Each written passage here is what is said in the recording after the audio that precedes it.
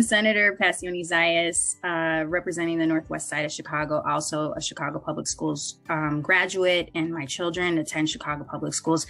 I've spent my entire career in education. I hold a PhD in educational policy studies. At one point, I actually worked for central office, but based in a school. But, you know, I've also worked really closely with at least a dozen school principals and watched the nebulous dynamics that they navigate, and even more so now in the context of a pandemic, because you're between literally a rock and a hard place. And as a part of my work in advocating for local school councils, I've come to understand just how unique the predicament of Chicago Public School principal is. And, you know, I've been this student of local school councils, and I think what's really important for us to understand, because some opponents say, why is this only for Chicago? Why is this only for Chicago principals? Well, Chicago is the only district in the state, and perhaps in the nation, where the principal serves central office or the chief executive officer, as well as the local school council. Both of those entities have the power to hire, fire, and evaluate.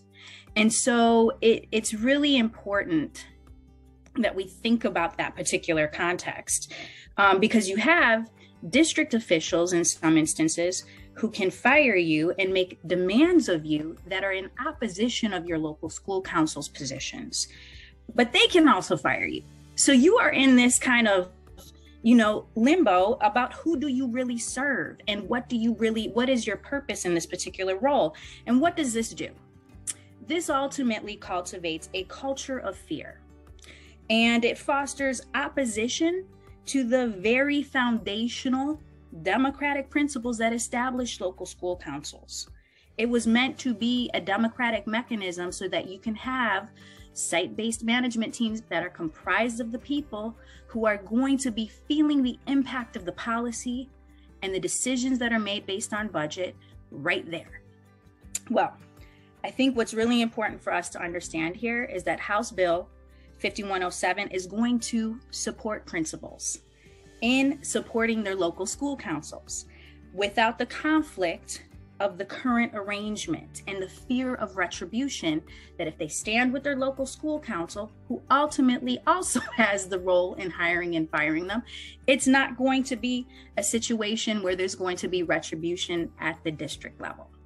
So I fully support reasonable legislation that allows principals to organize around the 4 areas that Troy just mentioned, because it is going to serve our students well. It is going to serve our educators well. It is going to serve the mission of education.